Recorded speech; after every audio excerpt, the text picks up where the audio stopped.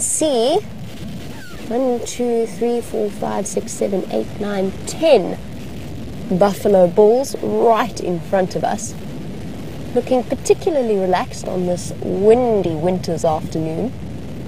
It's lovely and warm out here, considering that it is right in the middle of our winter, but the buffalo taking advantage of all of the sun that is shining down before the temperature starts to drop and it gets cool once again. Now, they may look like cows, but you definitely shouldn't confuse them with them. Buffalo is a very wild, very interesting animal. And these groups of males, these are all boys, all of these buffalo bulls, these groups of males can actually be quite grumpy when they want to be, especially if they find that their personal space is being interrupted by somebody else.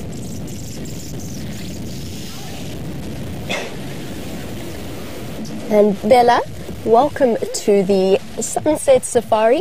You were wondering about how we're safe in these safari vehicles without being attacked, since it's nice and open. Well, the answer is the biggest way that we make sure that we're safe is to always respect the animals, to always remember that they are wild animals, and to constantly be watching what they're doing. Luckily for us, most of the animals out here have grown up from the moment they are born until whatever age they happen to be. They've grown up with safari vehicles wandering about, driving past them, and they basically ignore us like we're not even there, like we're not an important part of their day. Sometimes baby elephants come up and play with the vehicle, try and scare the vehicle away, but they are just playing. So it's very important for us to remember that even though we know the animals and we know that they're comfortable with us, make sure that we never take that for granted. So we're always watching what they do. And speaking of that, and speaking of watching animals, there is a big animal lying in the dam itself. And if we have a closer look, I know he's hidden behind some logs, so he's difficult to see, but that is a hippo. Now, when I first drove up here, I was a little bit closer to the water hole itself, and he immediately got up and started showing me signs that he's uncomfortable with me. Now, I don't know whether he would have charged at us or whether he would actually have run away from the vehicle. But either way, it's important that we read those animals' body language, and that we recognize the message that we're giving them, or that they're giving us. Since we are in their home, not the other way around, so I just wanted to give him plenty of space. And of course, he is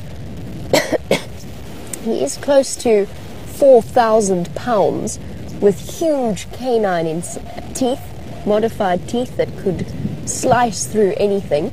It's important to remember that I've got to give him plenty of space. They're also very, very fast.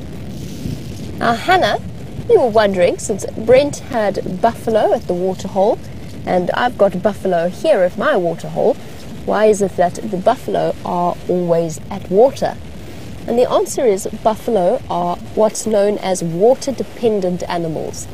What that means is that they need to drink at least once a day in order to survive. So a buffalo doesn't do well in the desert situation.